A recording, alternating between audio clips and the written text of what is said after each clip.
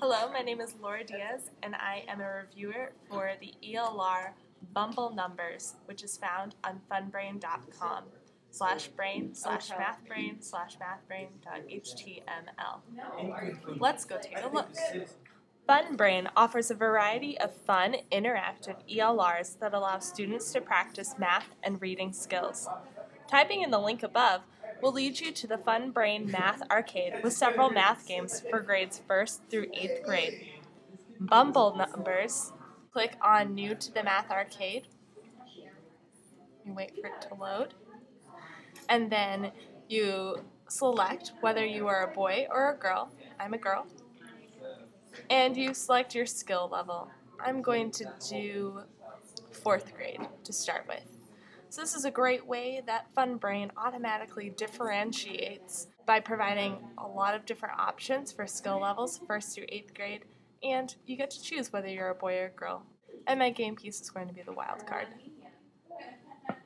The first game in the Math Arcade is called Bumble Numbers. Bumble Numbers involves a cute but busy bumblebee that needs to pollinate the flowers. It is the student's job to make the wind blow the dandelion seeds by clicking on the cloud, and maneuver the bee to pick up and drop the right dandelion seed in the flower. Each flower has a different math equation in it, and each dandelion seed has an answer to it. The problems get more difficult with each grade level. The game provides challenge in a safe environment because there is always the opportunity to start over and try again. Bumble Numbers is a great exercise to practice mental math with addition and subtraction from grades 1st through 8th. The directions are very clear and understandable to both students and the teacher at all grade levels. Here's the first page of instructions. How to play. If you make 2 incorrect guesses, you'll lose the game. Make 6 matches to win the game, and watch out for dragonflies in round 2. So here's our little bumblebee friend. You move him by moving the mouse. Let's move him over to the cloud and see what happens. I grabbed the number 99. What equation matches with 99? Let's try this one. It's correct. And the number drops into the flower disappears, and stars come out of the flower. 98. What would happen if I got it wrong?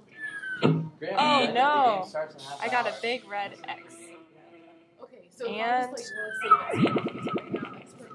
once you get all 3, it says you won, and you get a password to go on to the next game in the Math Arcade. And the point of the game is to practice. The game allows enough time for the student to calculate the answer to each solution before having to determine each flower's matching answer. The student is in charge. This game does not really offer constructive feedback because if I get it wrong, a big red X comes up and it doesn't tell me the right answer. I have to solve it for myself. If I keep getting it wrong,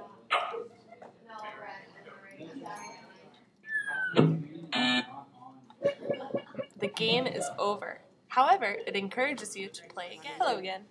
Bumble Numbers provides a great way to meet the California standards and supports the environment of a classroom by providing a safe but challenging place for the students to learn. Bumble Numbers also provides a way for students to keep record of their progress. It is definitely reasonably priced. It is free.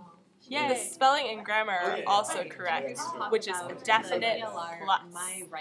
Bumble Numbers seems like the perfect ELR.